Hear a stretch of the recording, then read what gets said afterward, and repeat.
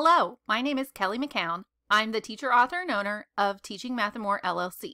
Today on the Teaching Math and More channel, we're talking about 10 manipulatives you should have in your classroom to teach mathematics. Why use manipulatives, you say? Do you have students that just don't understand after you explain a math concept? What if you used a math manipulative to teach that concept? Math manipulatives are excellent tools to share with students to develop conceptual understanding. It's a concrete way of building knowledge about math and the concepts and how they work together. Let's look at 10 manipulatives you should have in your classroom now. Number 1, clocks. You can use clocks in your classroom to tell time and practice reading the time with an analog wall clock.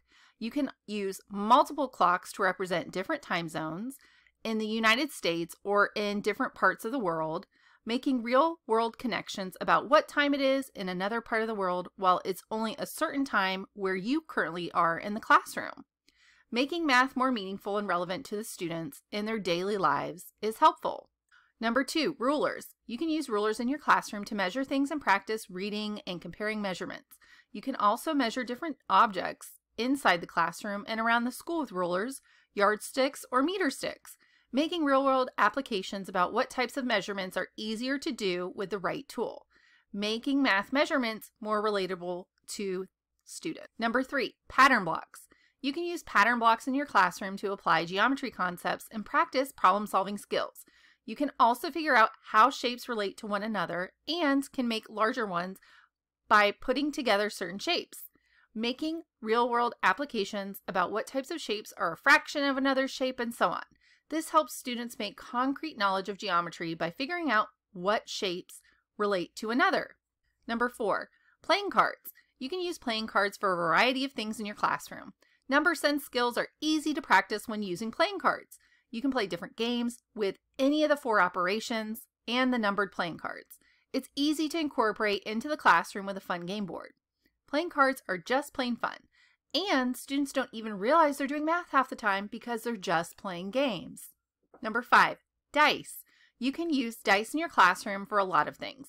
First, dice are commonly used for number sense, like how many spaces do you get to move, what is 3 plus 5, what is 6 times 5, and so on.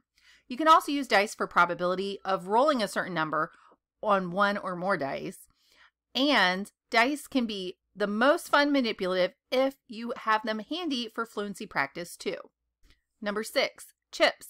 Chips are great for number sense also. You can use them in lower grades for operations. In middle school, it's easy to show positive and negative integers by displaying different sides of the chips.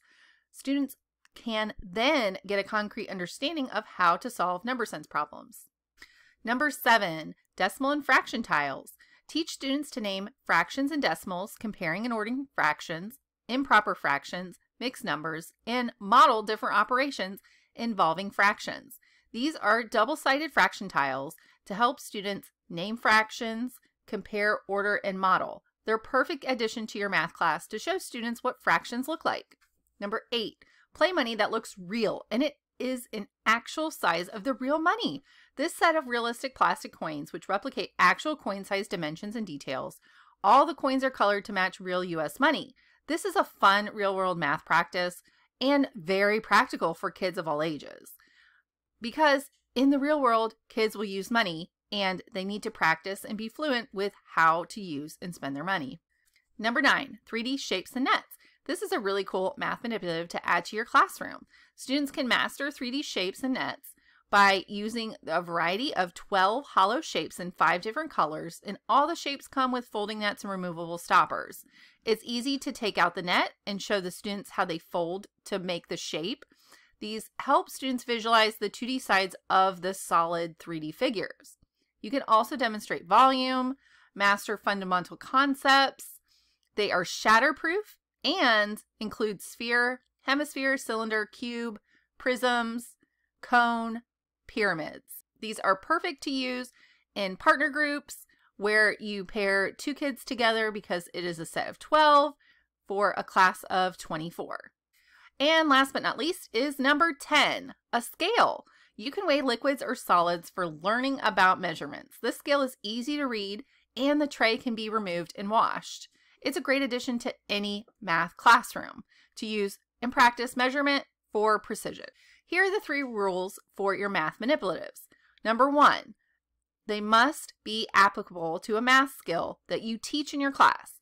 It only makes sense that you have math manipulatives that you are using in your classroom that are tied to a standard or benchmark that your kids need to practice. Number 2, students must have access to using the manipulatives. Kids must be able to manipulate and touch the manipulatives in order to create understanding of concepts. Having just one math manipulative for 24 students does not make sense. You need to have at least 12 for partner activities or 6 for group activities. Note, it's not always possible to have a class set of 24, I do realize this, but you could have partner or group kids so that they get a chance to touch and use the manipulative. Number 3, manipulatives must be easy to store in the classroom. The last thing you want is a bunch of manipulatives that you cannot store in your classroom. Make sure that you have room for whatever you're going to use so that you can store it and use it again and again. So when a problem arises in your classroom, like the student does not understand a concept, try using a math manipulative to teach it correctly. Grab your own copy today of the 10 best math manipulatives. This is a list here at the website, teachingmathmore.ck.page/manipulatives.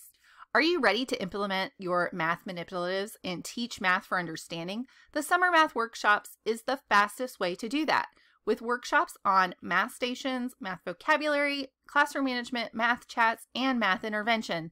Be ready for this school year with the best tools. Sign up today. The link is available in the comments below this video. For more information about the Summer Math Workshops, be sure to sign up for our VIP teacher emails. Thank you for subscribing to our channel. Cheers to another great summer and school year ahead.